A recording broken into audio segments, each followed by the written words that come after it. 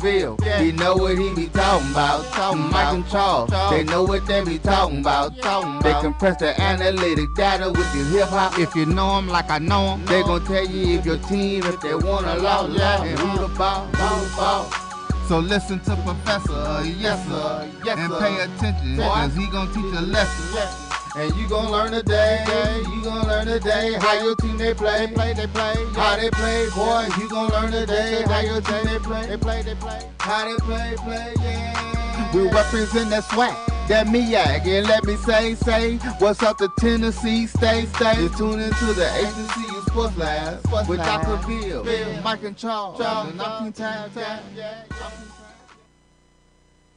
Welcome to episode 73 of Inside the HBCU Sports Lab radio show and podcast, the show that covering the sporting HBCU diaspora, all things HBCU sports from institutions large and small. We share insights and information on the HBCU sports culture and HBCU athletic aesthetics to help HBCU alumni to understand the business of HBCU sports. I'm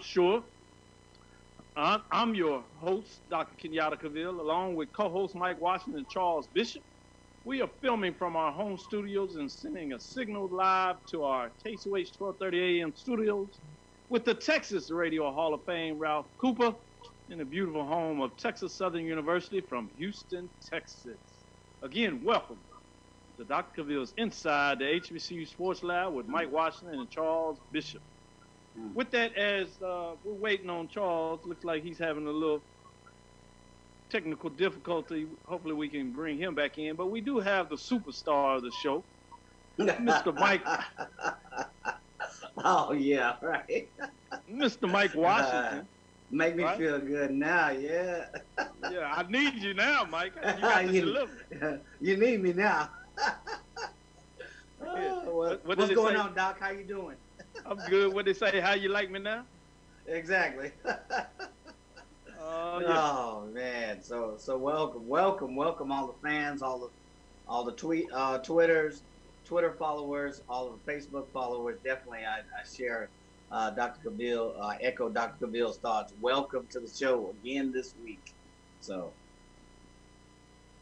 With that, Mike, if you would go ahead and give me some news of the day, man. So we got a week. Oh, yeah, we got plenty of news.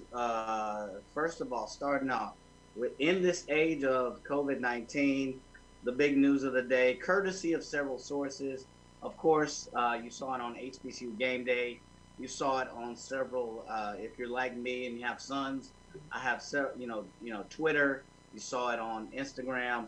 Multiple North Carolina A&T students test positive for COVID-19. So this was since their return to the campus on July 6th. All 4 students are asymptomatic. Big surprise, right? So if the students have university housing and have tested positive, they're being isolated. That's according to protocol. It is not clear as to what sports. However, there are reports that one of the students is a football athlete. There have been numerous reports, but a source told HBCU Game Day, I have a friend of mine that I used to work with in the corporate world that is a big alum of North Carolina A&T that also shared the same thing, that they believe that 1 to 2 of the 4 athletes were football players. So nevertheless, so when they come on campus, you have to realize that these students live in groups. Some of these groups are 6, 8 to 10 people. So they're conducting workouts, they're conducting other scheduled meetings. The school does, in all fairness, have protocols in place, such as temperature and symptom screening. Masks are mandatory in public, and of course there are protocols for the coaching, but it's big news. And as schools go into bringing athletes into play early, you're going to have this instance, and students and universities are going to have to be able to be prepared to address a scenario like this. So that's my first piece of news for the day, Dr. Cavil. Well, that's a bombshell. I mean, that's a lot of news and extremely important to a lot of people. And I think the way that you broke it down was really important to frame it in a discussion. With that, I guess the question a lot of people have, Obviously, this pretty much becomes the first HBCU. Are you hearing any other HBCUs in regards to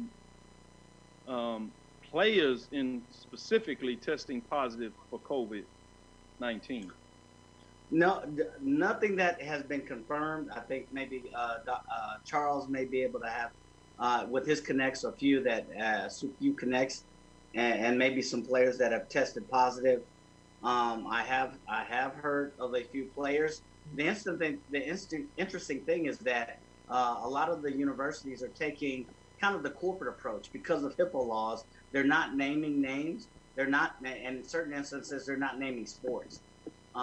So I don't have any names at this point, but I am hearing rumors that in North Carolina A&T is not the only school. It's just the most breaking institution at this point in time.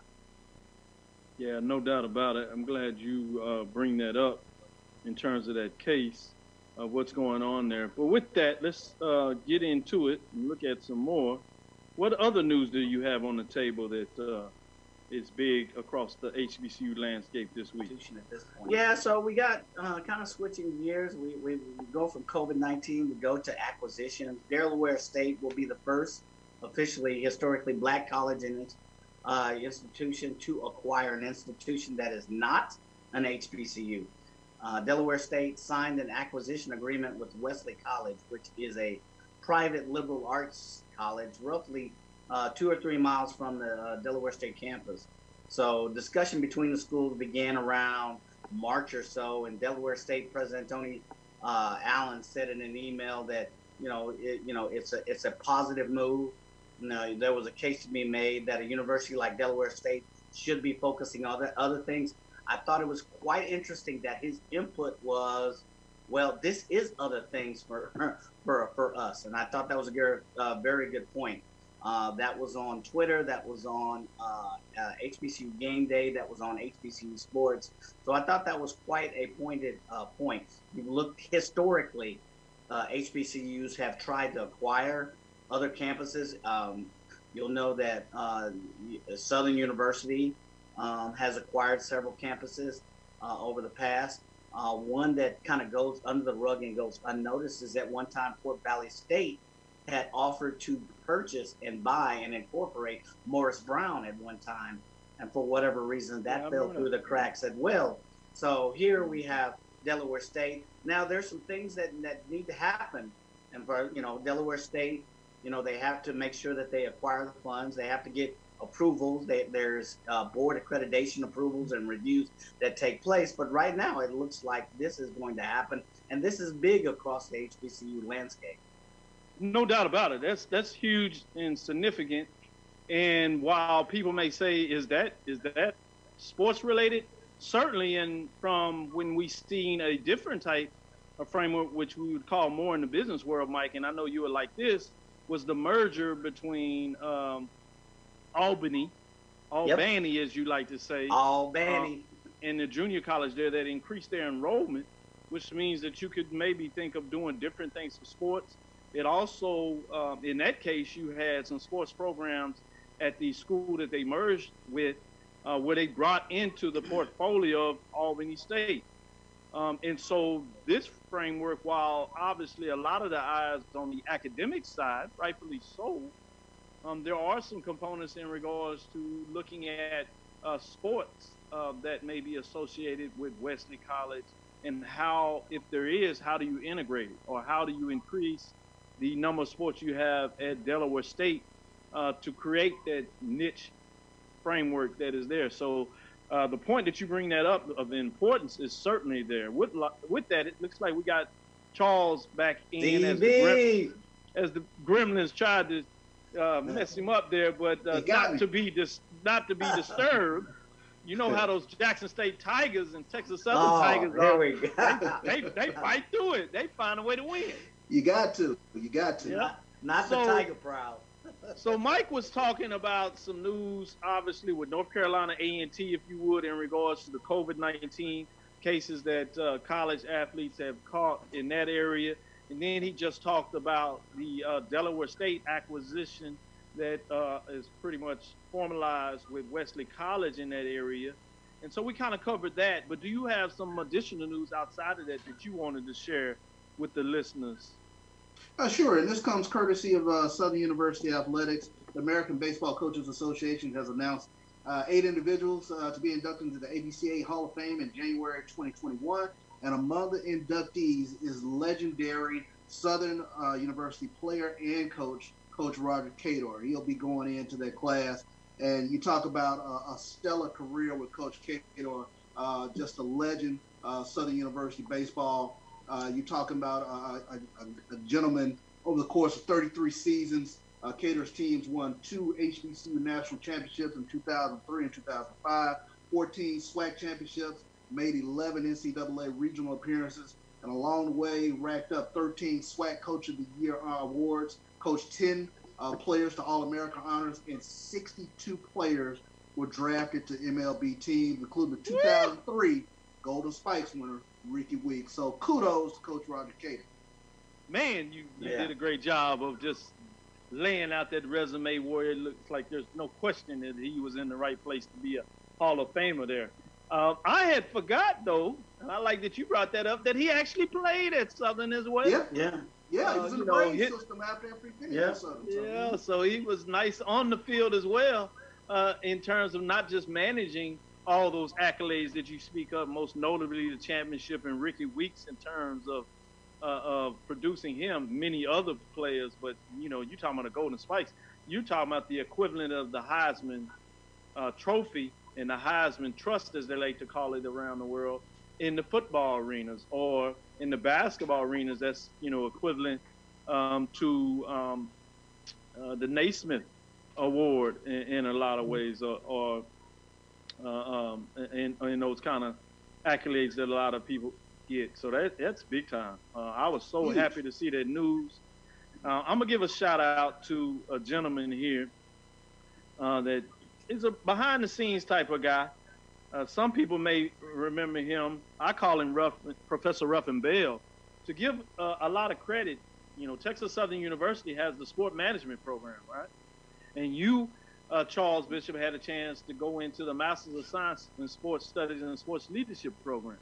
Well, the incubator to that program was designed in a lot of ways based on what I call, again, Professor Ruffin Bell, as the work he did at Coppin State in developing their sport management program. They have now been moved into the business school and they've updated to some degree, but the original sport management program that was at Coppin State is the incubator for what I got done at Texas Southern University.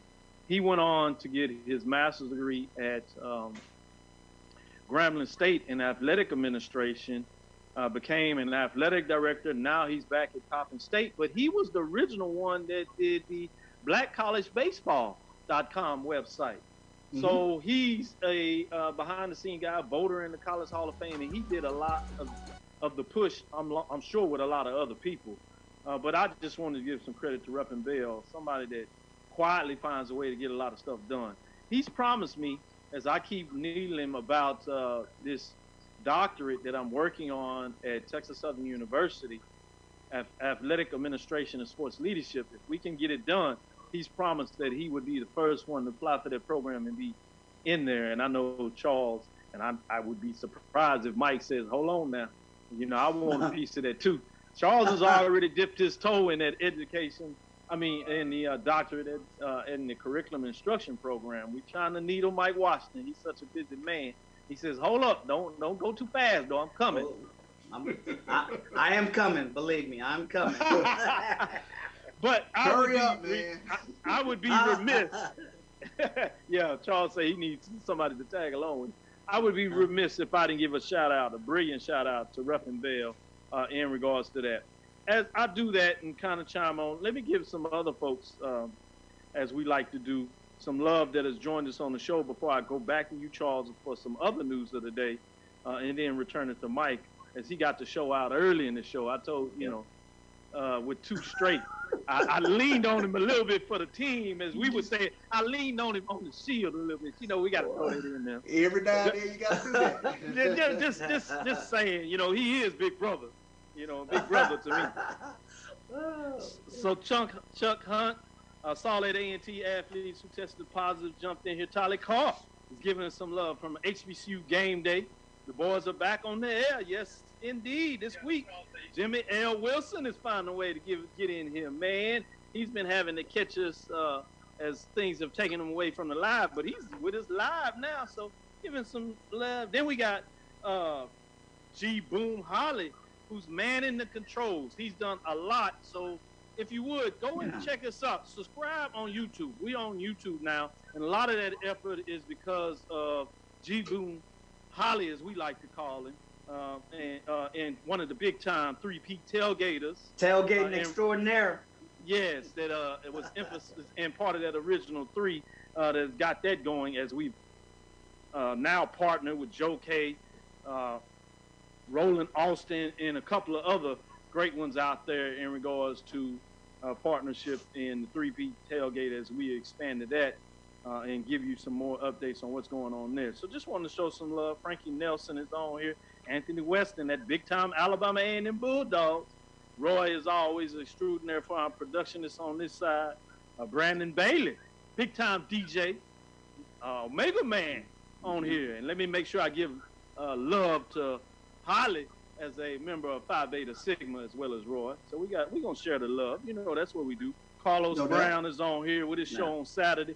Man, we got some of the big-time stakeholders on it. Man, followers. Man, what's going on? It must be some hot HBCU news out there. We're going to give it to you. We're going to give it to you like y'all want. Hey, G Boom, if you're watching, what do you see behind me, baby? What do you see behind me?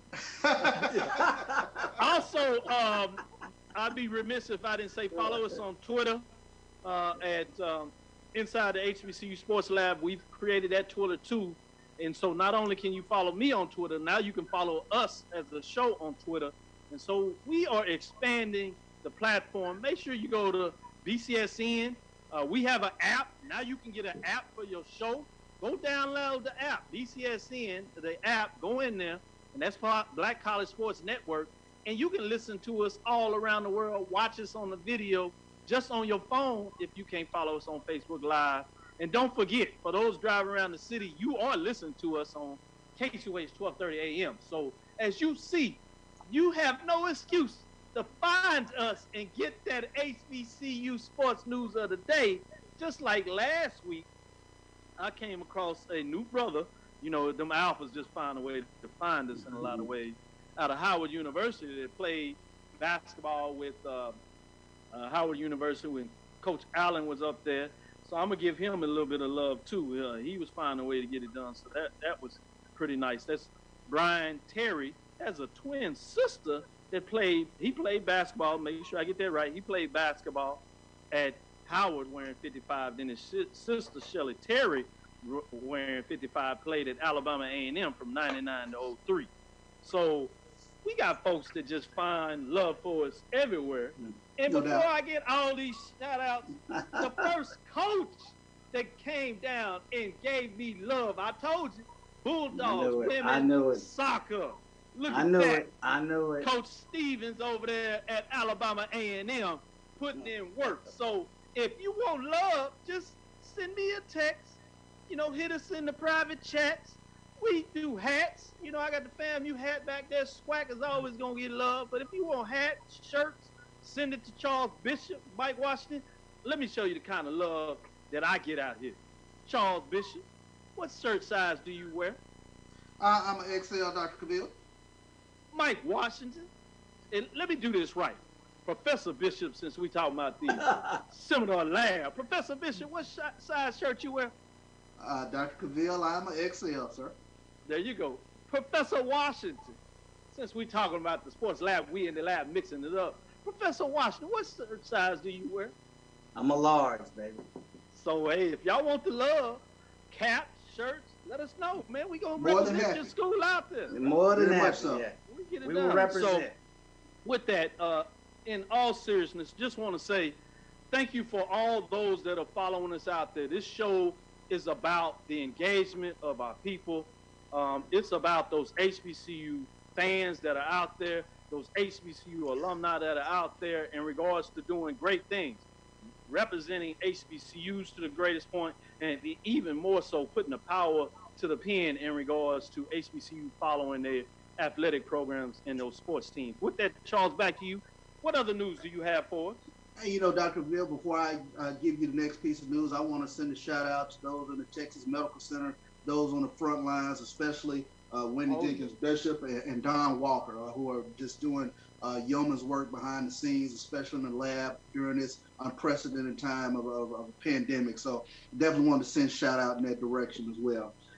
As I continue with the news, we talk about all things HBCU diaspora. Let's talk about the band, Sonic Boom of the South, Jackson State University.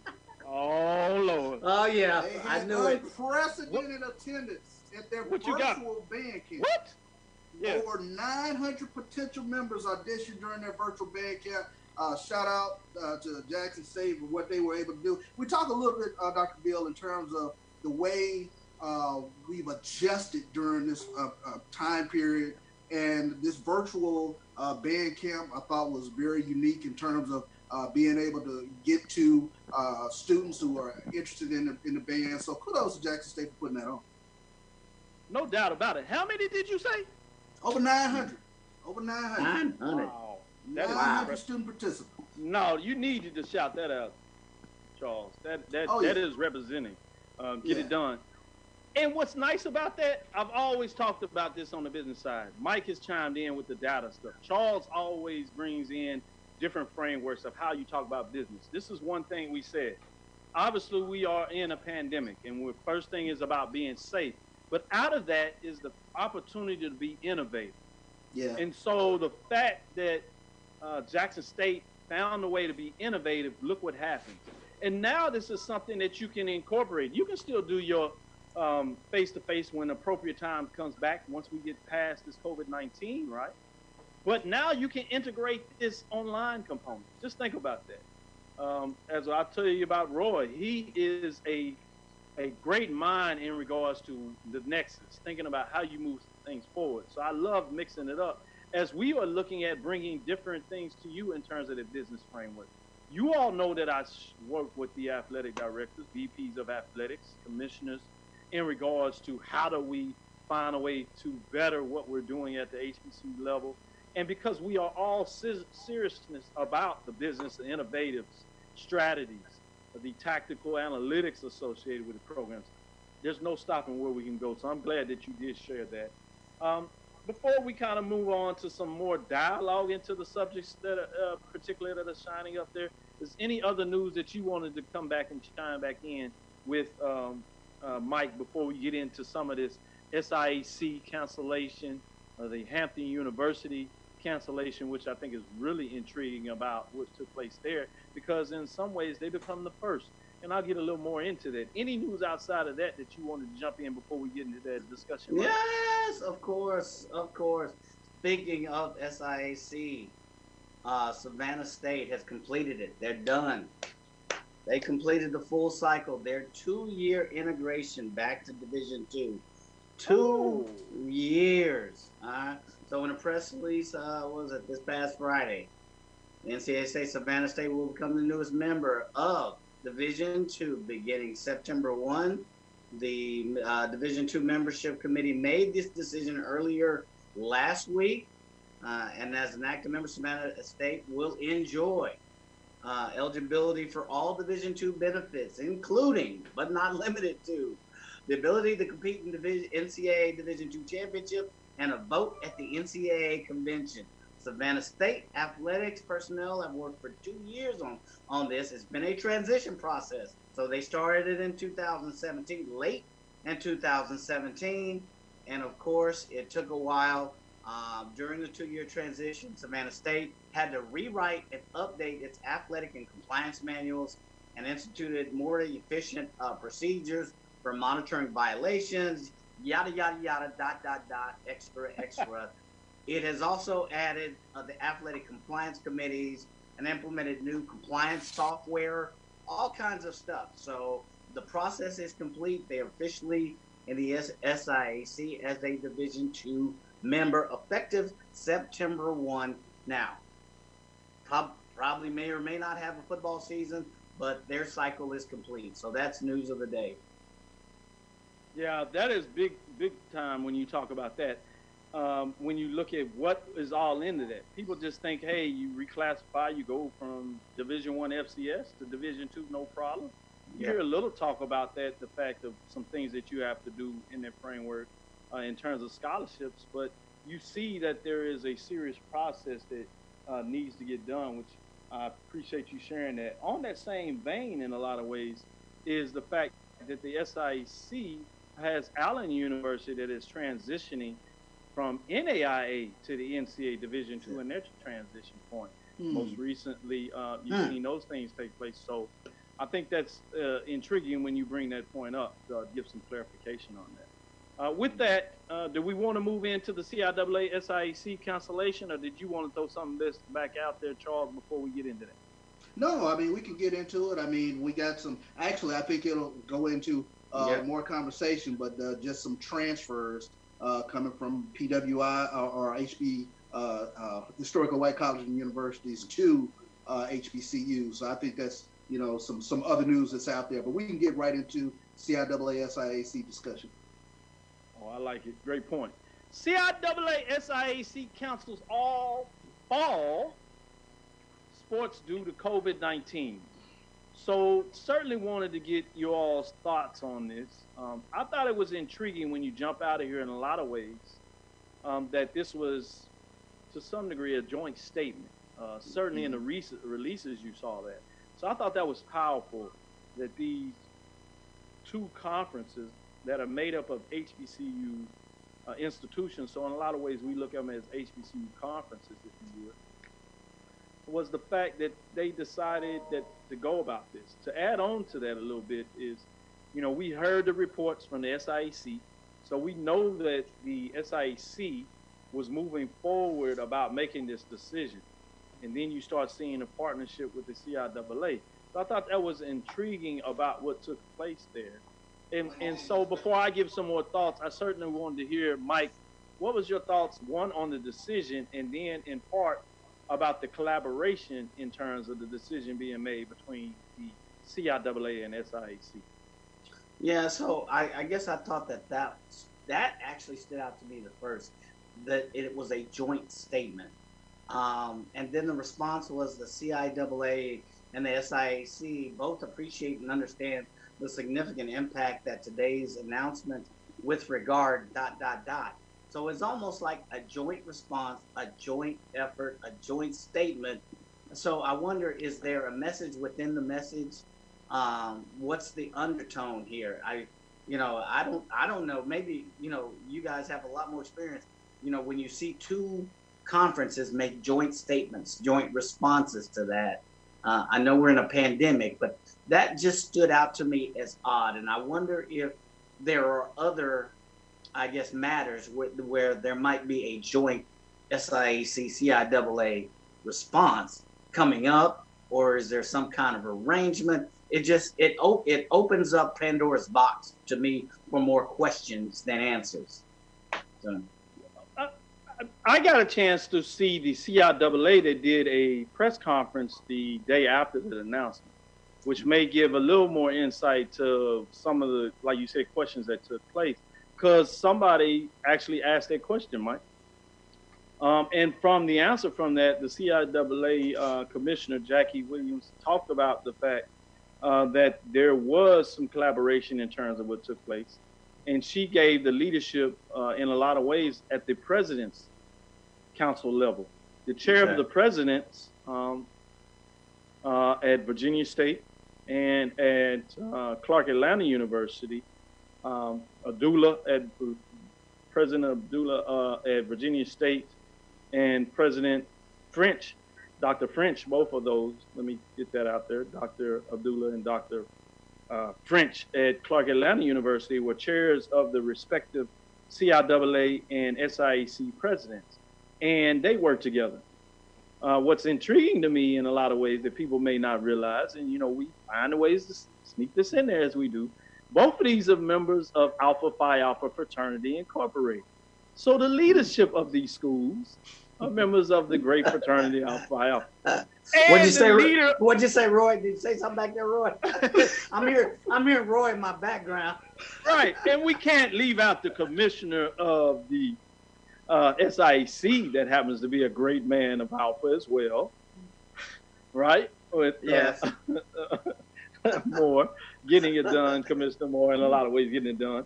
As you have some other presidents, Lane College, Central State, Kentucky State, all led by Alpha men. So I thought it was just interesting that the leadership component as Kentucky State president, Dr. Brown is leader of the Division II Council in terms of Central State University, one of the highest councils at the Division II level, getting that out there. And so I thought that was intrigued about that. And oh, by the way, even though this is outside the SIAC, when you talk about the Gulf Coast Athletic Conference and the president that happens to be leaving that is Brother Smothers, who happens to be running for national president, general president of Alpha Phi Alpha fraternity. So this leadership just seems to be in our blood. Just to put that out there. But hey, let's get back into what really took place. But I talk about that in the sporting HBCU diaspora, you know, of how, in all seriousness, that the fraternities and sororities is really a part of that HBCU sports culture in so many different ways. We see a lot of members of Omega Psi Phi that participate in these sports. You see a lot of leadership in the SWAC, or members of Kappa Alpha Psi. As I talked to you about the Phi Beta Sigmas in terms of what they're doing. Iota Phi Theta, don't want to leave them out in any disregard. They are a part of the 9. And certainly we see it on the sorority side with a lot of the athletic directors, SWAs that are member of Delta Sigma Theta, Kappa Alpha Psi, in those, right? Zeta Phi President Beta. of Tennessee State. Right?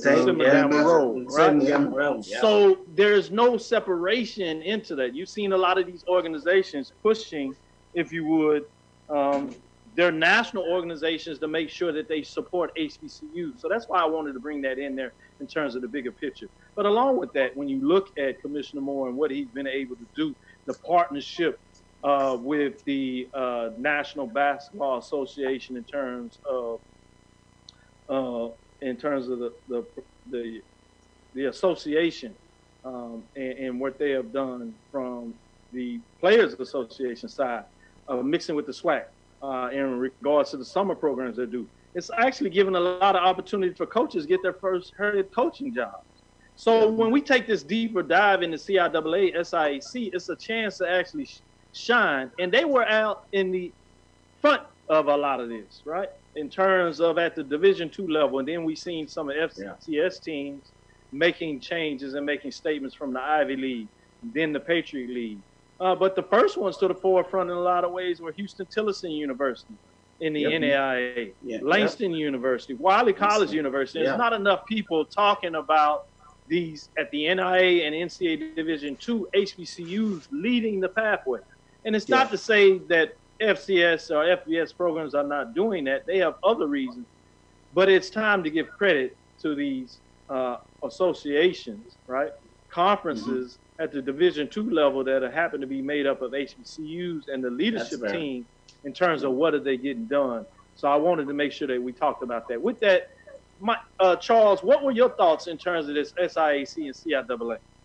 Well, I think, like you mentioned, the collaboration kind of struck me as a sort of a novel concept in terms of having all those meetings of the minds, if you will, to come up with this decision. But I think the bigger thing for me is we're July 14th now, and I think the light bulb is really starting to come on for a lot of people in terms of the seriousness of the pandemic and whether we can go forward with sports. It's something that we questioned on this show going all the way back to April, May, as to what's it going to look like. And now we're starting to kind of get to those deadlines or getting to those dates in which we really have to make hard decisions. And we've seen along the way, and like you said, Dr. Bill, in a lot of ways, HBCUs have been at the forefront of saying, you know what, the current environment does not afford us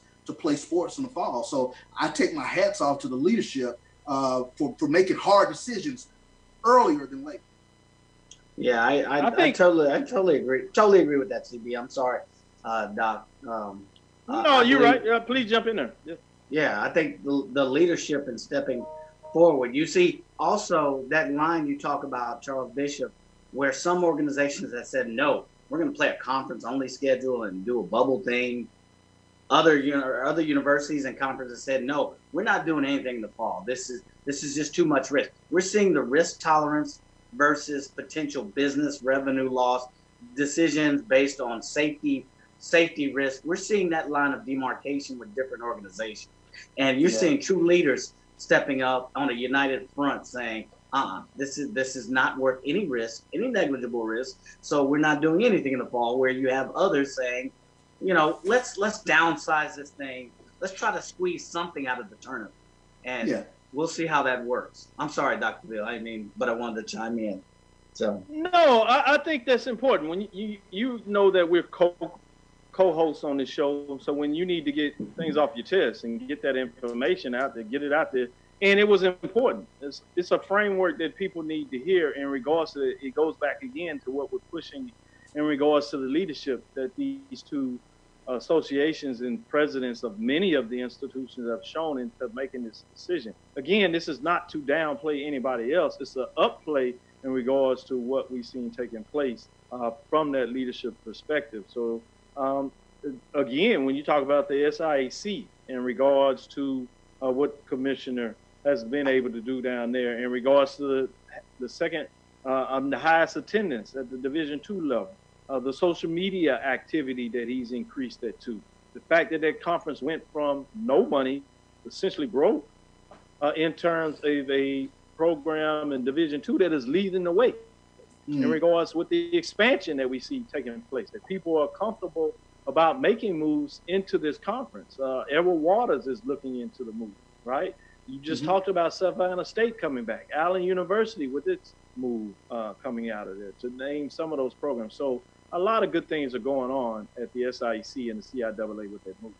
And so while we're talking about in some ways with the MEAC, it's holding up in what it's going to do next in terms of those moves, because I do not think it's dead, if you would.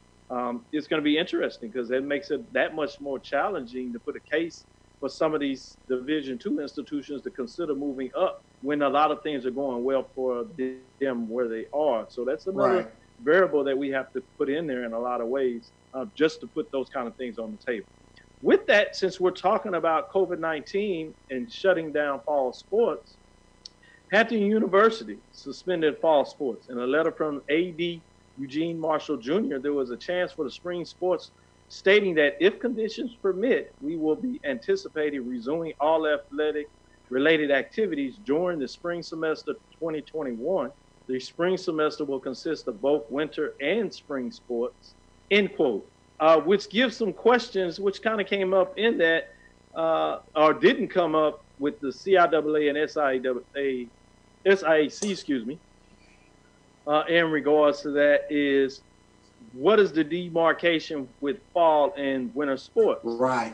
We talked about this. You can go and check out Block Sports. I'm a guest on that show in terms of Block Sports done by Jefferson, the show host there, Jackson State University alum that co-hosts that show. Just make sure Charles know that I do give love to Jackson State. I've guest on this show. So those Jackson State Tiger fans stop pushing on me. Yes, I am coming on the 1400 Club. I will be coming up. It's not personal. Charles just has a schedule. There's a lot of things that go on that he gets into first. I gotta wait my turn. Right. You know, in regards to that, they act like, why Dr. Cavil not showing us love? No, it's not like that. I like your athletic director, VP of athletics. You know, I like Jackson State, a very proud program. Let me get that on the record. Man, you're doing a lot of smooth. You're doing a lot of smooth. Exactly. I want to make sure I get. I need my barbecue plate full. When we get to tailgate, I just need to make sure, you know, you got your tailgate secret. Don't look like we're going to be able to do a lot of that in real life. We're going to have to social distance our tailgates with you in your backyard making us sick that, we do every couple of Fridays. I'm just saying. You don't Y'all acknowledge see how everybody in Jackson State history, man.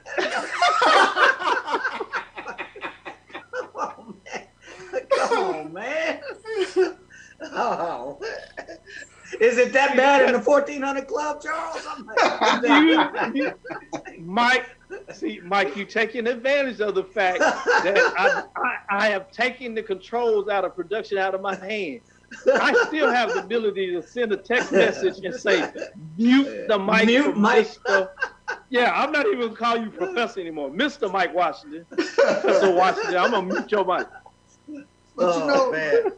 Doc, I'm real curious about this part, especially with the potential of moving football season into the spring in terms of what could happen. Especially basketball season, something like the CIAA basketball tournament. I mean, where's the line of demarcation in terms of once you start kind of pushing these seasons together, assuming that we have some sort of vaccine moving forward. Yeah, I think that a lot of that is interesting because the real winter sport that you really are talking about for the most part is basketball, men's and basketball. And let's get this on the table fully. And that did not come up for the CIAA and SIAC when they said fall sports. People may or may not realize that the fall sports actually include the winter sports in terms of non-conference play. In Division II, that starts a little earlier. Their conference games oftentimes starts in late November, early December, which usually is not the case at the Division I level. You've seen some of the Power Fives as they stretched out to 20 games, 22 games, that you started seeing them playing some games in early December. But usually that's all non-conference games. So most mid-major Division I programs actually do not start conference play until January, which we get back, which would mean that you could certainly play basketball conference, which you start hearing a little bit in football with the, Big Ten, Pac-12, right? Talking about only playing conference games in football. So what does that mean for basketball? What does that mean for the non-conference schedule that starts in November, December? Are those games going to be played? We haven't heard any real indication other than what you just hearing from Hampton, which to me is one of the intriguing thoughts about that move was the fact that they basically said that we're not doing any basketball, men's and women's, until January, which means pretty much full conference. Yeah. Now, what's also intriguing about this, I want your thoughts on that, but as you talk about that, I also want your thoughts in regards to essentially, this is the first program, it happens to be an HBCU, at the FCS level that took this move outside of the conference. We've talked about the FCS level with the Ivy League. We talked about that with the Patriot League. And what's unique about the Ivy League, everybody knows about the academic programs in that conference and how that goes first. But they're a different model, not only not playing in the postseason, which you see from the SWAC, but they don't even play in a bowl game, right? They actually shut off the season, and they even play their basketball just on the weekends, essentially Friday, Saturday type matchups outside of the school to make sure that the conference plays 2 days and things of that nature. So even for basketball, it's a different model that Harvard does. But their conference offices, my understanding, is on the campus of Harvard University. So once Harvard has talked about shutting down fall, that meant, unlike what you could do in the SWAC with it being in the Birmingham, what you could do with the MEAC being in Norfolk, right? That you can't have a conference if the conference office is shut down. Right.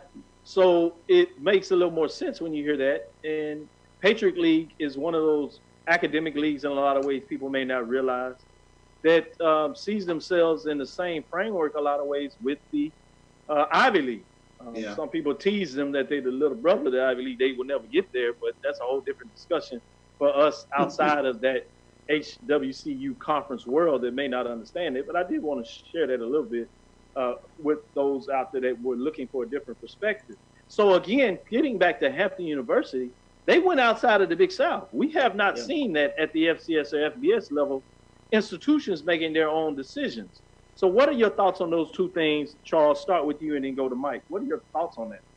Well, I think within the statement, and that was what jumped out with me. This was done in the best interest of Hampton University students, student athletes, faculty, staff, administration, alumni, and fans. So that, to me, is an administration that is recognizing their stakeholders, regardless of the conference. This is something that is affecting people that look like us, and I think they were very much out front saying, you know, we're handling it beyond what our conference is going to do. We're taking a proactive step in terms of what we're going to do here at Hampton University. So I take my hat off to Hampton in terms of being one of those out there on the limb saying, you know, whatever you guys do, you do, but this is going to be done in the best interest of Hampton University. Mike, what are your thoughts? Yeah, you remember the movie Think Like a Man, Act Like a Lady, or something like that? Mm-hmm. I think this is a kind of a reverse example. They're saying think like Big South, but act like Hampton. You know what I'm saying? You know, we're here with the Big South. We know what they like. We think what they like. You know, we're in tune to them mentally, but we are Hampton University still. And we're going to take the leadership regardless of what the Big South does, and do what's in our nature, what's innate in our nature, what's best for our students. We still know who our stakeholders are. We still know what's important for our true customers, our students, our teachers, our faculty. And kudos to them, their leadership, for stepping out regardless of what the Big South is doing, and saying we're gonna continue to think like we're gonna continue to act like Hampton. We may think like Big South, but we're gonna act like Hampton. So that's my thought. I think that's an interesting perspective, but I would love to hear what the Big South Commission and presidents are thinking about. They might be a little upset with that. I'm sure they are. Point. I'm sure they, without question. So, but it's just going to be interesting talking about that. You know, does that open the door back to the MEAC in regards to that? Because if you're the MEAC, obviously 3 teams have talked about leaving, but you still are doing stuff and you have 1 season left. If there is football, what would be your thoughts if the MEAC just got radical, for lack of better words, and said, hey, we're going to split up into divisions this semester, reduce the travel because of COVID-19 if we're going to do this, play a championship game, play it on the highest division, highest side with the highest percentage, and in a lot of ways follow the model which you have with the SWAC. What would your thoughts if the MEAC just radically threw everything in there and said, hey, this is what we're going to do with the schedule this year? What would if I'm a MEAC fan, I'm like, what took you so long? Exactly. I'm kind of, you know that emoji, where that's been at? You know that emoji, so, where's all this been? So is it too little too late, or do you just be like, this is a great idea, let's go with it, make it work? I think they have no choice at this standpoint. Why not? Charles? Yeah, I mean, radical ideas, I love them. The outside the box thinking. I guess I just hate that it kind of took for this environment to happen to kind of have some radical thinking in that regard. So yeah, that would be fascinating to me if they just was like, hey, let's do what we're going to do. This is last year. And it'd be a great way to say this is the 50th anniversary. Let's throw all caution to the wind. We're finna remake ourselves. We still have great institutions here, but we're going to send everybody out with a bang, and we're going to do it like this. This is redefining it. And it also is a way to show those members of the state that we are about being innovative. And we're not going to allow folks to stop us from doing those things now or whenever. So why not doing it now? So I just thought I'd put it out there for kicks. So if that happens, who knows in regards to what the MEAC doing. I know they're looking at it, but I thought I'd put it out there. With that, as we kind of come up to the close of this hour, as we look to give some listeners in that, before I go on here and kind of look what is out there from many of our posters, they're really going in on COVID-19. They say, look, man, shut it down. They say the writing's on the wall. It's over. Don't worry about it. Let's kick it back off. Spring 2021. Somebody put it out there. Fall 2021. Let's go with it. No vaccine to Jan 2021. So, look for the vaccine. I think it's open. People are talking about what's going on out there. So I can understand. I think our followers have big time. Willie Alex Hine, Top Doc, is doing a lot of kissing up today. So I think he follows what you're talking about, Mike. Not really. Shout out to Isaiah Thornton, one of the students there at Texas Southern University, an intern with us. I know he's itching to get back. So hang in there, Isaiah. We miss you. We still going to look at doing that show. So with the professor and the student. So look for me to give you an update about what's going on there. Belinda Johnson is talking about what happened to Hampton. We were just revisiting the fact that they shut down their fall sports and winter sports, for that matter, and say they are open back up in spring. So that's where that discussion has came about. Obviously, if we're talking about how that affects their move to the Big South, because we've seen everybody else pretty much make this as a conference decision outside of what we've seen some NAIA programs do out of the Red River Athletic Conference and out of the Sooner Athletic Conference get ahead of this. And so we were just opining that and see what that looked like in regards to what that looks like. Dr. Roderick Holmes, the sports analytics guy that is working with me in the mathematics department here, getting it done in a lot of ways. Big time sports fan over there, especially track and field, getting it done. With that, what about these athletes? We've talked about this obviously in football. It became a big deal in terms of basketball. Now a little bit of baseball has jumped in here. University of Texas pitcher Kamron Fields transfers to Texas Southern University to play baseball. Fields made the announcement via Twitter.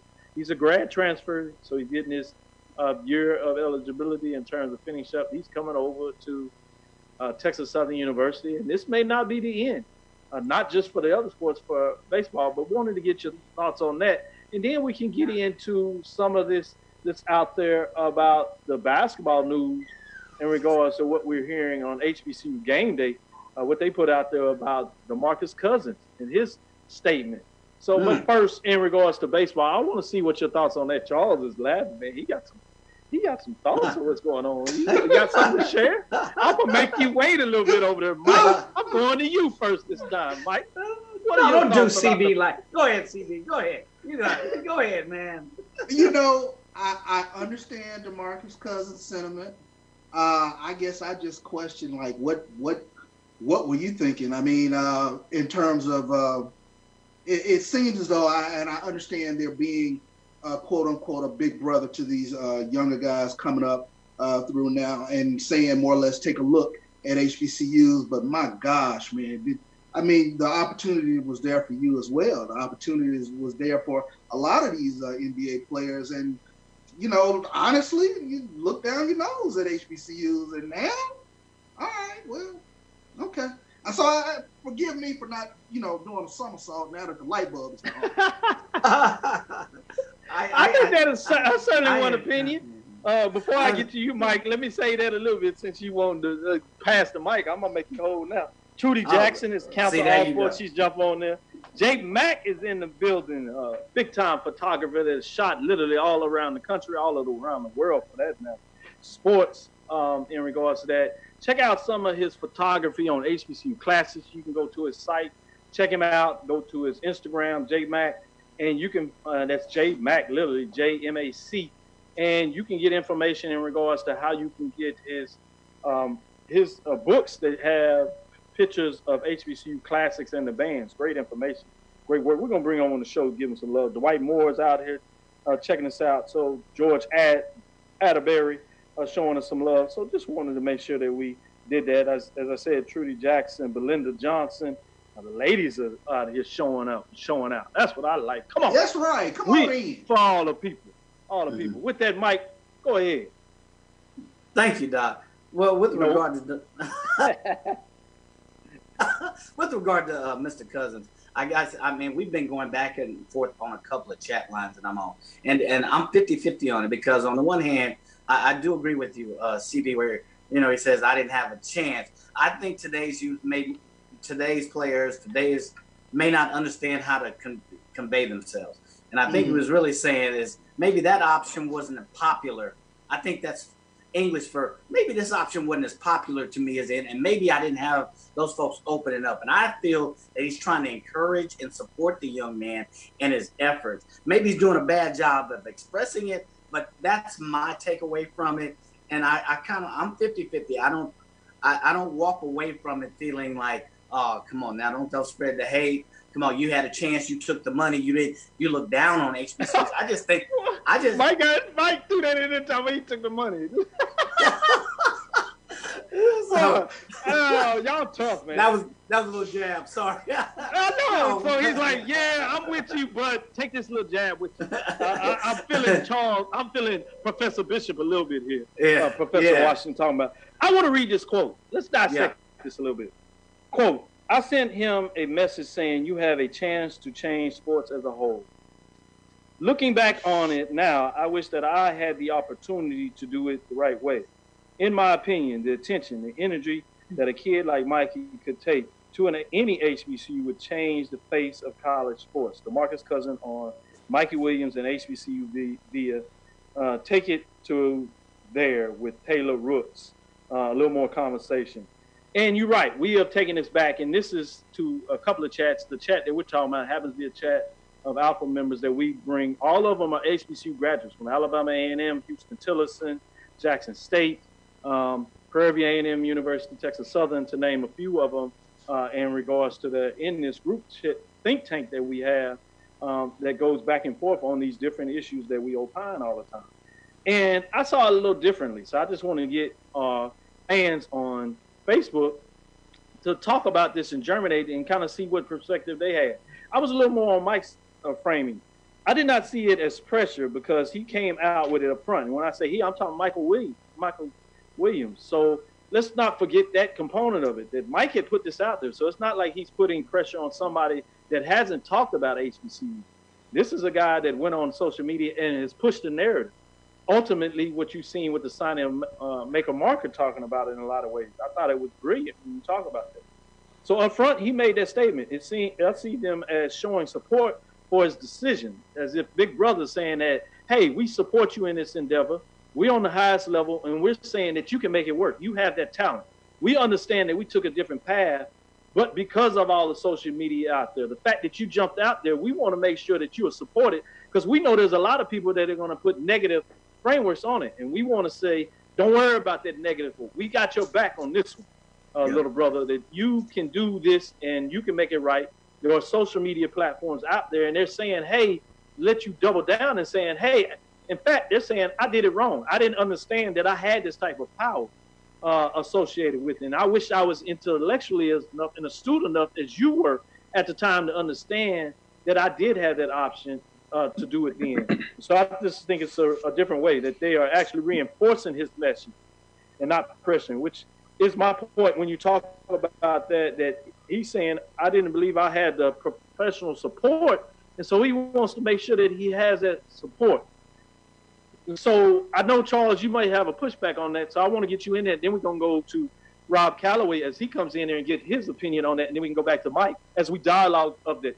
Before we do that, I did want to play a little bit of the music as we're going to tune off and start to be prepared to tune off on the KCOH 1230 AM station as we downplay this. But for those that want to continue this conversation a little bit off mic, go to Facebook and you can catch us next 15, 20 minutes or so as we kind of exercise the framework, bringing Rob Calloway talking about the HBCU report as he has some news that there will not be a show today. So we may be able to extend this a little bit longer. We'll talk to our production to see if that works in regards to maybe going an hour and a half. So as we do that, play the music and you all stay focused, stay tuned, and we'll bring you back in to get Charles' rebuttal on that, then Mike, and bring in Rob Calloway in regards to how we do it. So thank you for the listeners that are listening to us live on KCOH 1230 with the Hall of Famer, Radio Hall of Famer, Texas Radio Hall of Famer, Ralph Cooper. So thank you. What up, world? It's your boy.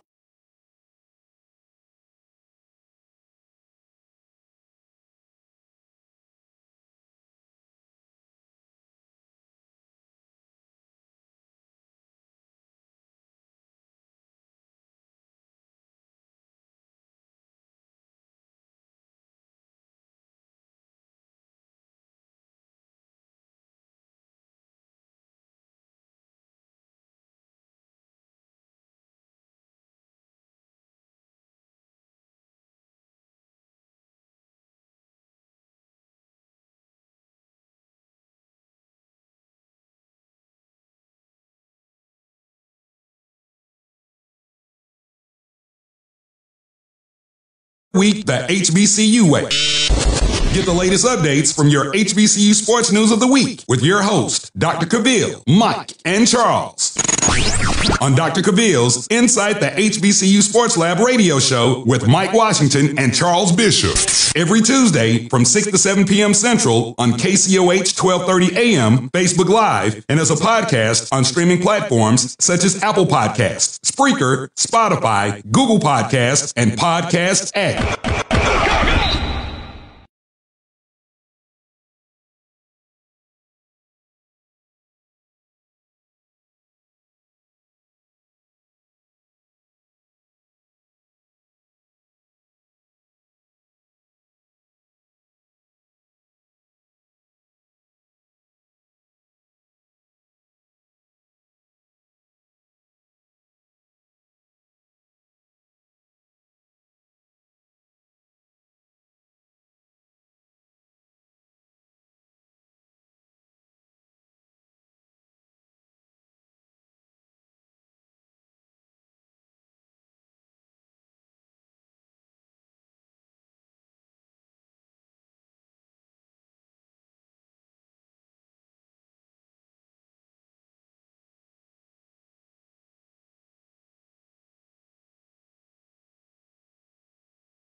Hey, Charles, come back in and give me your thoughts in regards to your rebuttal to what we just said.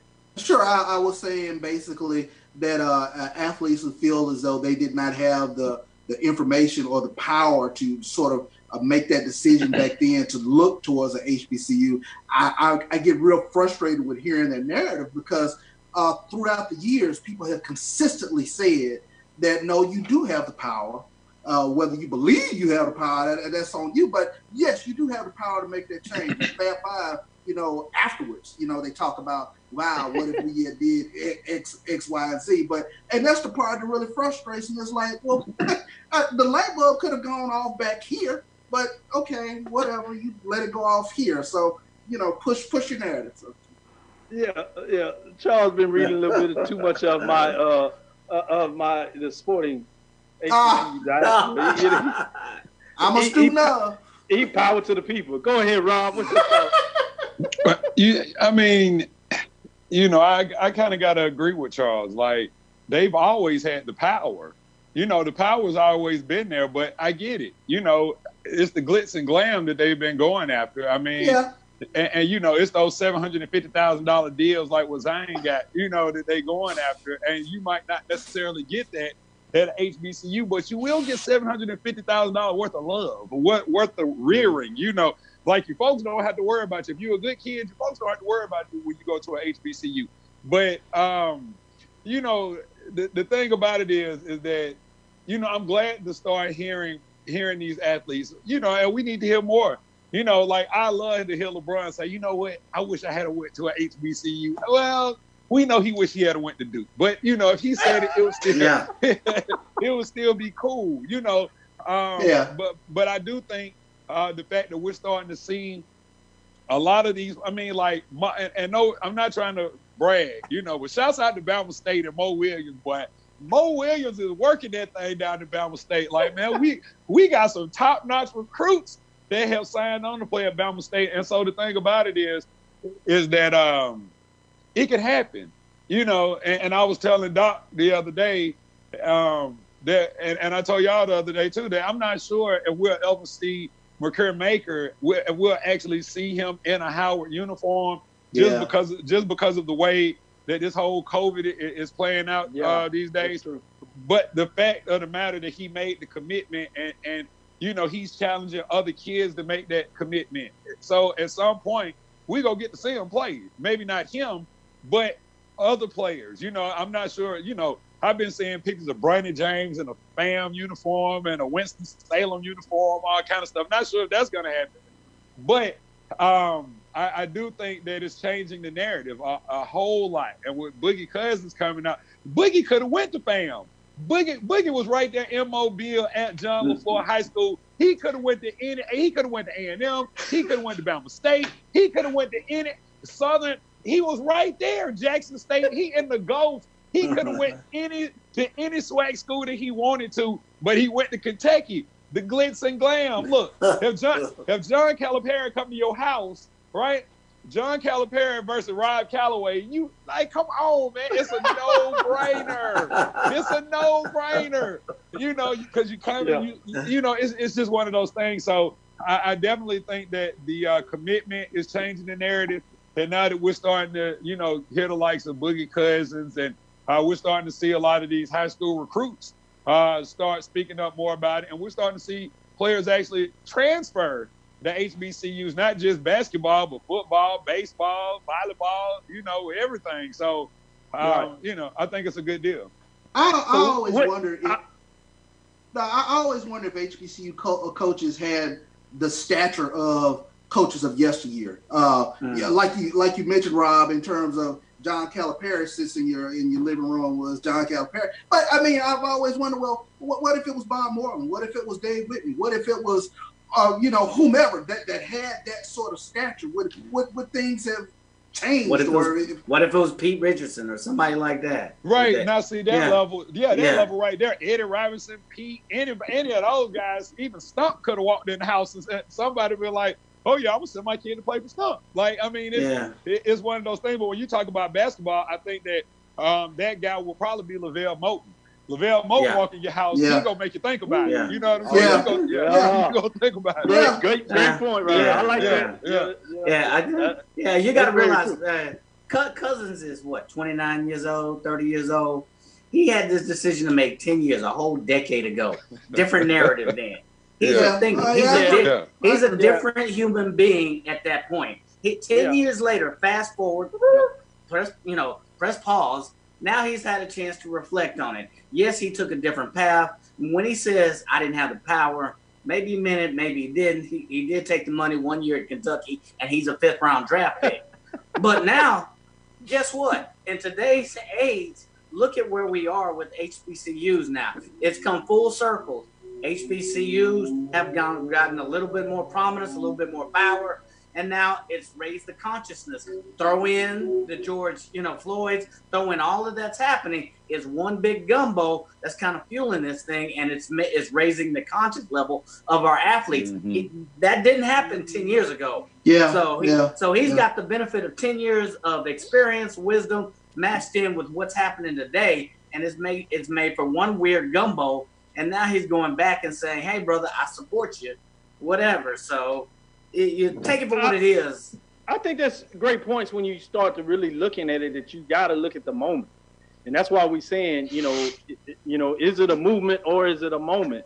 And so I think you have to really look at those things, and we'll find out how much of a movement this is versus the moment he was in. It was a whole different picture. I mean, the Twitter world and social media platforms, we must admit, while they were here, it was different in regards to the power of branding, the ability of what we've seen LeBron James do, as you talked about his son putting on different HBCU uniforms out with those framings out there. I think is really intriguing when you think about it. But even the decision that we're seeing LeBron made, while there was a lot of castation in regards to what he did at that time, we started to understand that the bigger picture in terms of him and what he did for players, understanding the value of their brand and that narrative has changed and empowered people. So we can't forget those little things that change the framework of what's going on. And with that, Rob, as I come back to you, reading some of the comments, Dr. Cavil, giving them a shout out. Yes. Dr. Cavil, I'm sorry. Is it possible that the off-camera student can ask a question? The social distancing student, can I make a comment on that before y'all move forward?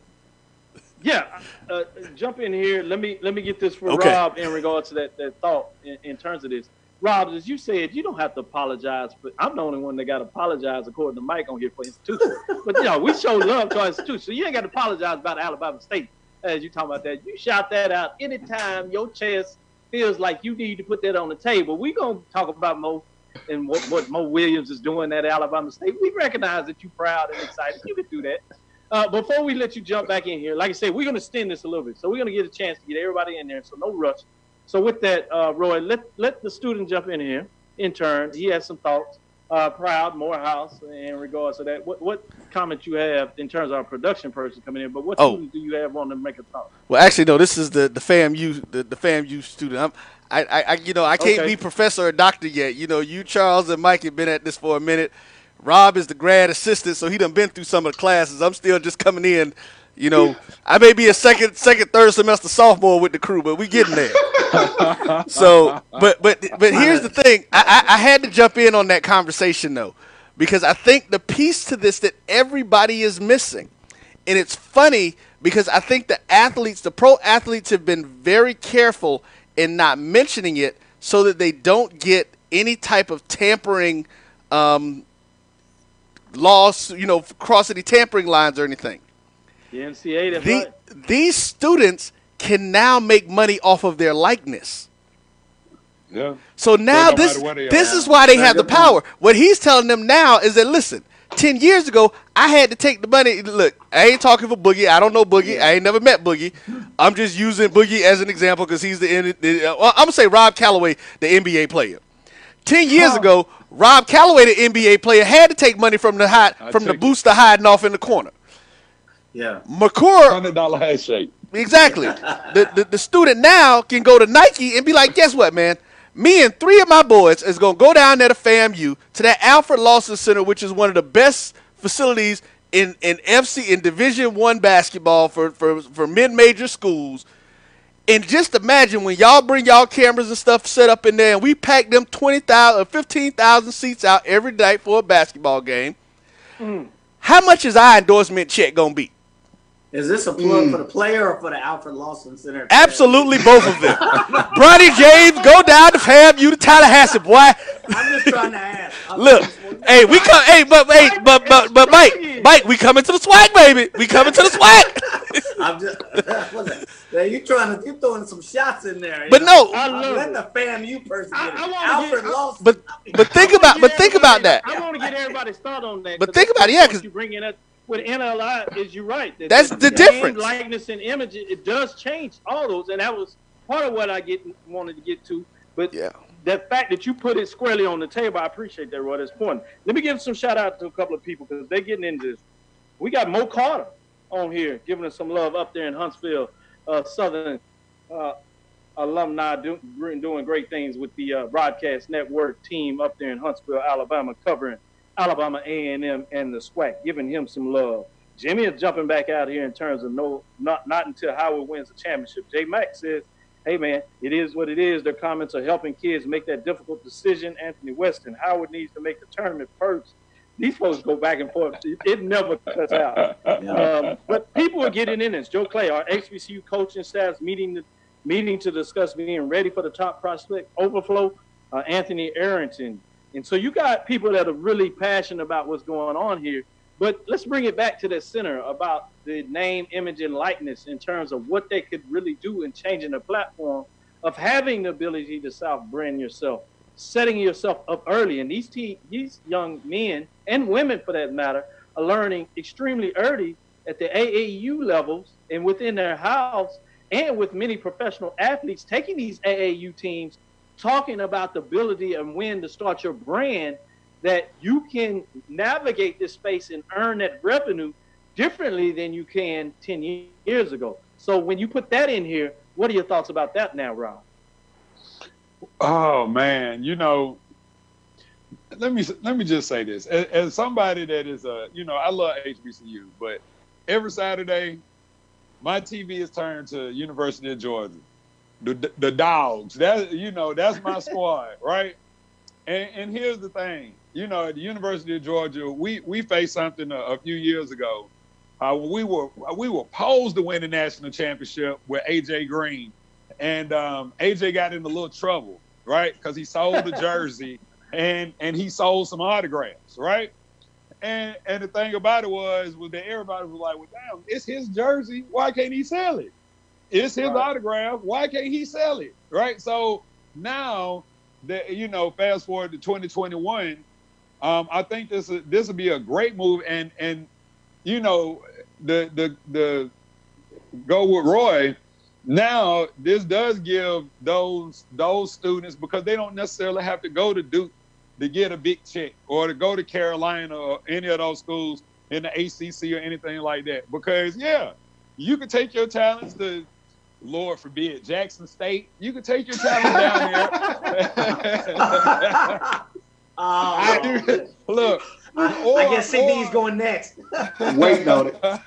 Or you can always bring your talents to the Acadome at Alabama State University. It don't matter. But the thing about it is that now that you have that ability to capitalize on your likeness, then that kind of levels the playing field, because a lot of times that's what the kids want. They want that notoriety. And so, if you tell somebody, yeah, you can get money now and go to a HBCU, like, why wouldn't you? I mean, and you might actually get more.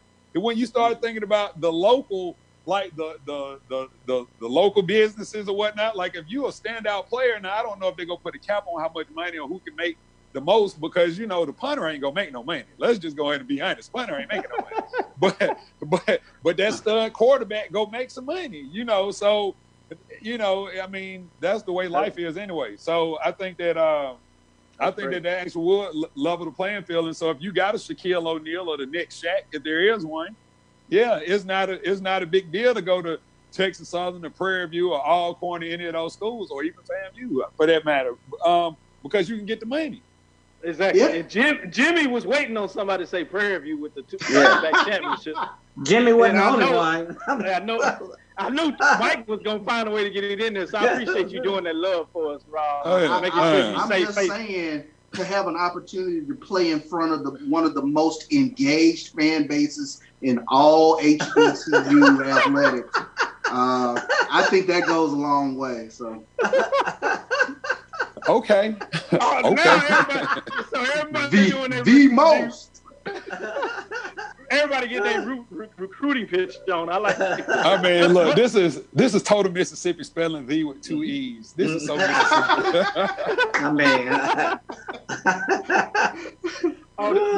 This is good. Mike, let me jump to you.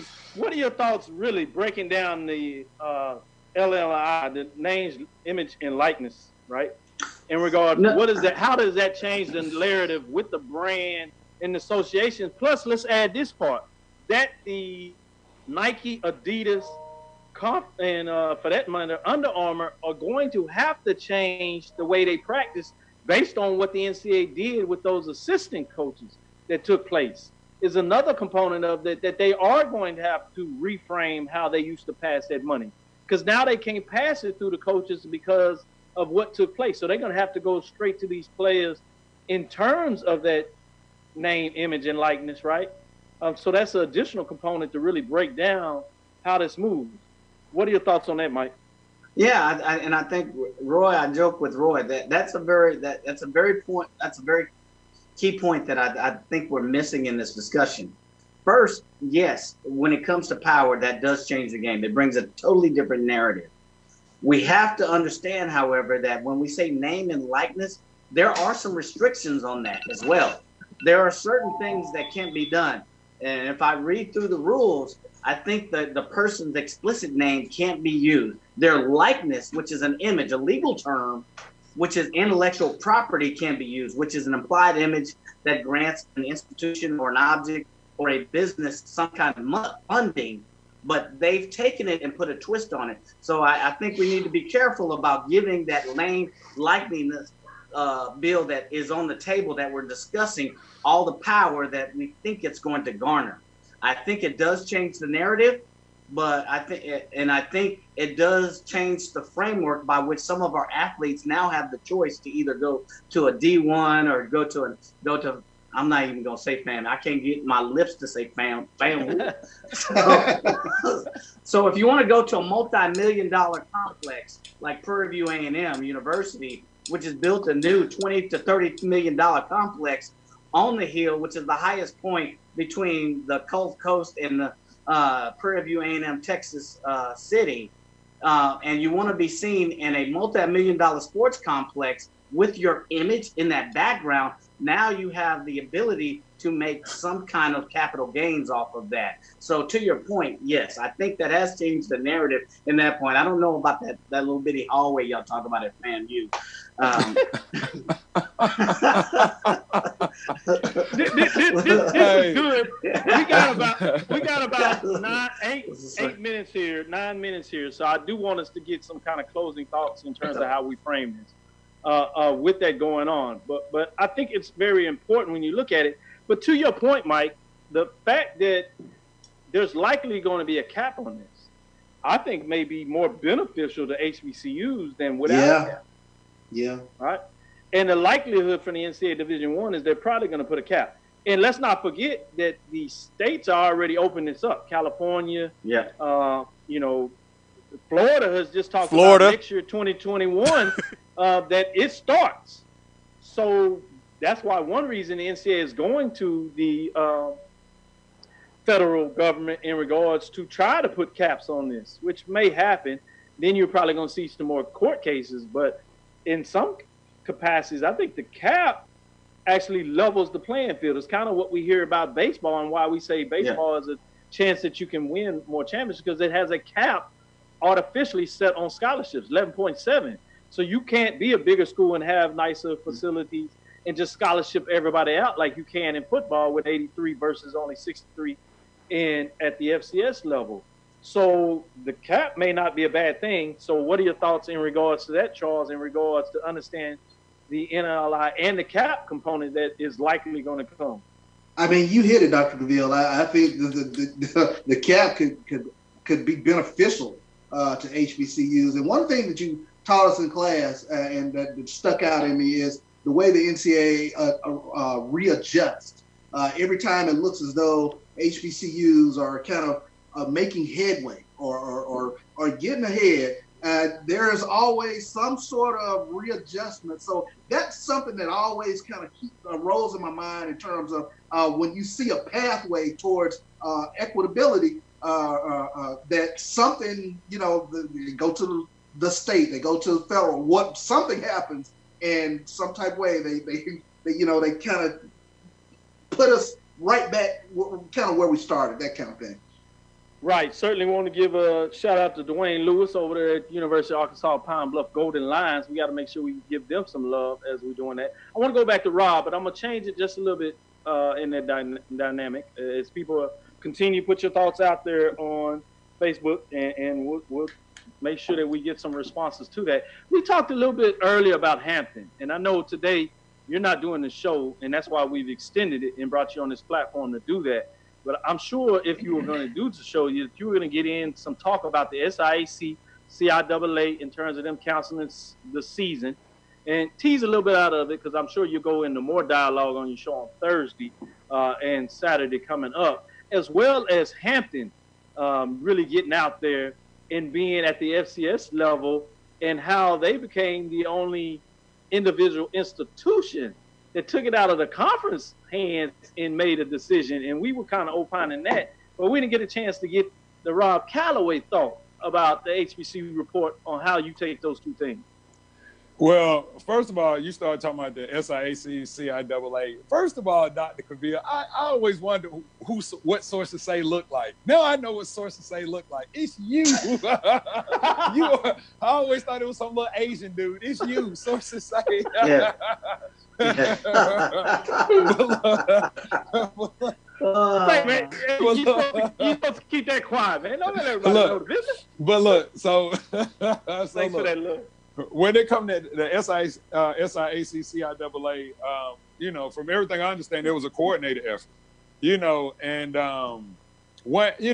look, Grady Brewer told me, the basketball coach at Morehouse, he told me weeks ago, like when the news came out about Morehouse, he was like, look, man, and I think I told y'all this a couple weeks ago, he said, look, man, we the school with all the money. Like, so if we not playing, trust me, no other school in the SIAC is going to play. They just don't want to say it right now.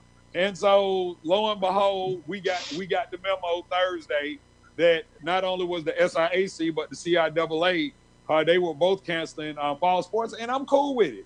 When I talked to Jackie McWilliams a few months ago on the show, we talked about all kind of different scenarios for bringing sports back, sports with no fans, sports with limited fans, no sports. And, you know, it's just one of those things where, I mean, she said it then and she said it last week. You know, you got to stay in the best interest of the students, student athletes, the faculty, everybody that's there on campus. You know, you got to put them first and think about it because, you know, the lives and safety come way before playing a football game on Saturday or playing a basketball game a couple nights a week. So I'm definitely cool with that. Now, when you start talking about Hampton, look, man, what Bernie Mac say? When we break, you know, look, this ain't this, look, they just doing the HBCU thing. They just ain't in the HBCU conference. They just doing, they following suit. Because see, here's the deal. Look, man, shouts out to the Patriot League and, you know, the folks that got good sense that's starting to shut things down because see, what everybody else is doing at this point is selling us hope. They ain't selling me hope. You know, they selling everybody hope that it's going to be some football. So that's why when the Big Ten started talking about we just go play conference games. No, you're not. No, you're not. You're just trying to sell somebody some hope. Look, we don't even have a way. I just saw the helmet this morning, the prototype helmet with the whole mask thing built in. We don't even have a mask yet for the helmet. So there's no freaking way that you can tell me that we about to play some football in the fall. There's just no way. Like, there's absolutely no way. And so for Hampton, I think Hampton just took the lead on this thing, you know, and said, hey, we out too. And the best part about it, or what I think this is gonna lead to, is that maybe the MEAC and the SWAC will look at Hampton and be like, well, maybe we need to do the same thing, you know, because somebody need to. You know, like it's crazy because we live in a world where everybody want to be first in certain stuff, but don't nobody want to be first in the stuff that really matter. You know what I'm saying? Like take the lead. Like Morehouse got the Morehouse School of Medicine. So you know what? Yeah, I trust them. If they say ain't no football, guess what? No football. I trust them over there. I mean, they got a whole school of medicine. So, yeah, so Fort Valley, yeah, you just better fall in line, and everybody else. So I think that I really think that it's inevitable that we'll start to see more and more cancellations, and it's only right. You know, it's only right. If you know, some of these schools were talking about sending the kids home the week before Thanksgiving, and they not coming back to the beginning of February. You can't play nothing. You can't play nothing like that. No way. You know, how you gonna play basketball? You don't come back to the 1st of February. And March, and the tournament, if you D2, the tournament starts in February. You know, your conference tournament. So it's just no way that you know, that is gonna happen. But they just keep on selling everybody that hope. I ain't buying it. Just like Rob Mack does it. I mean, Rob Calloway, excuse me. Rob Mack, there you go. There you go. There you go. Wrong Rob. You said it. No, part Bernie, part Rob. You right. Exactly. That's why I was putting in it, because you put him out there to have me thinking about it. But the way you do it is straightforward, like anybody else. I would want to put this one context out there before we really close it out the show and get ready to let everybody get back to their schedule. We thank you for all the fans that came out and joined us. One thing about the MEAC SWAC that we do need to consider is the MEAC SWAC Challenge is they're still moving forward. So we'll see what that looks like. I think that's interesting. Are you gonna be there? Have the money part. No, are you gonna be there, Dr. Cavil? Are you gonna be there, Mike Washington? You see where I am right now, right? Where's Mike Washington at right now? Are you gonna be there, Charles? I will adapt to whatever the environment calls for. Yeah. Okay, whatever. Yeah. I think that's something like Mike would say with his military background. Yeah. No, Mike say we good. I ain't worried about it. We good. Yeah, exactly. So with that, the other thing is that on a serious note, in terms of the SWAC and MEAC, one thing that you want to think about is you have those contracts between the FBS and FCS level in regards to be made. So one thing that you probably have the SWAC and the MEAC looking at is letting the FBS lead the way, understanding that it's coming, and let them cancel the game. That way they can't try to come back and stick you for some money in regards to you canceling the game, which is starting to fall out with the Big Ten playing conference only, which I'm agreeing with Rob Calloway that doesn't mean anything, but it does get you outside of the contract with the Pac-12. So let the rest of them do their thing, sit back and wait, cancel the contracts. That way you're not hit with them trying to find a way to pull you out of some money that you certainly can't afford to. So it might be strategic in the way that the SWAC and MEAC is doing it, just always trying to put in a different business perspective that people can think about in regards to how we look at things. Can we just be honest? MEAC, y'all, it's over for fam. Y'all not going to see fam again. It's over. Bethune-Cookman, it's over. Look, we'll see y'all in 2021. Thank you. Good bless. God bless. Good night. It's over. It's over. Exactly. And that's why are we doing this to the people? We'll leave it on that. On that note, this is Dr. Kenyatta Cavil with Inside the HBCU Sports Lab with Professor Charles Bishop, Professor Mike Washington, and we're going to go ahead and get Professor Rob Calloway to get in here and think about going back to school. I know he told me no, but I'll have my way to get this done. We going to find a way to get these folks in there. We'll even do that with Professor Roy Evans, because we are talking about Dr. Cavil's Inside the HBCU Sports Lab, and I am the dean of the College of HBCU Sports. So since I'm the dean, let's just have class. Where's our intro, Rob? Where's Charles and me?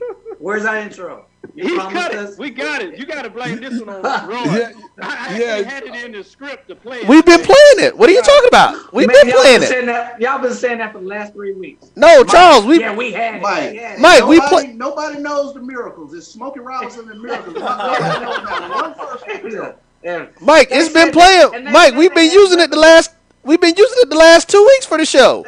They said they had weapons of mass destruction in Iraq too. They never found them. I'm like, I ain't heard that. Hey, this is what we're gonna do. Next show, we're gonna make sure that we play that intro that Rob Calloway cut. That includes Charles Bishop and Mike Washington. That is Professor Charles Bishop, Professor Mike Washington, to play this to make sure that they get the appropriate love they get. That is Dr. Cavil's Inside the HBCU Sports Report. That'll do it for the show today.